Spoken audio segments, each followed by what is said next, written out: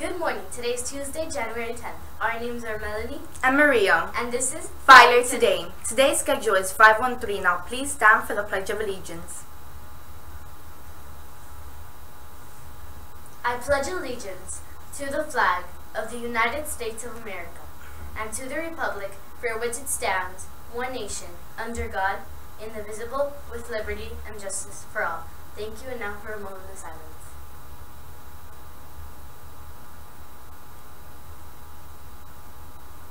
You may be seated.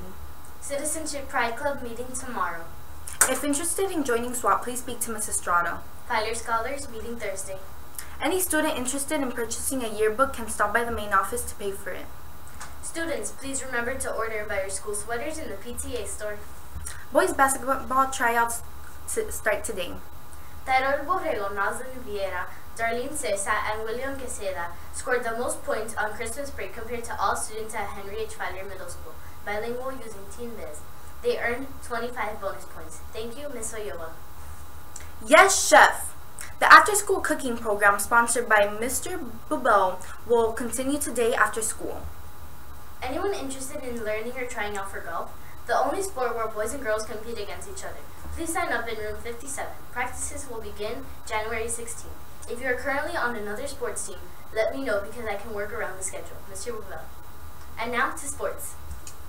Last night, the University of Alabama and Clemson University competed in the college football championship in Tampa. Oh, Nelly, it was a game that lived up to the hype. The Clemson Tigers had a miraculous fourth quarter comeback, scoring 3 touchdowns in the fourth quarter. The last with 1 second remaining in the game to revenge its loss to the same opponent in last year's championship, 35-31. And now to weather. Today's weather is 72 degrees with a 20% chance of rain, and it's going to be partly cloudy. And now to lunch. Today's lunch is chicken wings, hamburgers, pasta alfredo, calzones, ham and cheese sandwiches, nacho bites, pork sandwiches, tuna, chef salad, veggie wrap, veggie burgers, waffle fries, baked beans, salad, peaches, juice and milk, and fresh fruit. And now to joke of the day.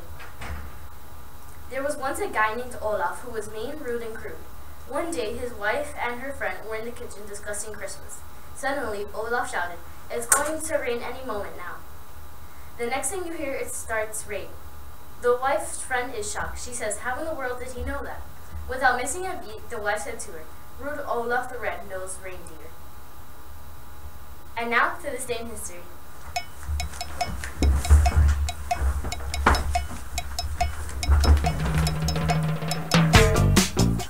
On January 10th, 1920, the League of Nations formally comes into being when the Covenant of the League of Nations, ratified by 42 nations in 1919, it takes effect. In 1946, the League of Nations was officially dissolved with the establishment of the United Nations.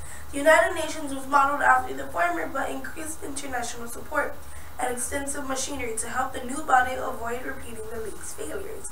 And now to Daily. Students, please remember the school-wide behavior expectations. Be resourceful, ready, responsible, respectful, and healthy. Thank you. This has been Filer Today.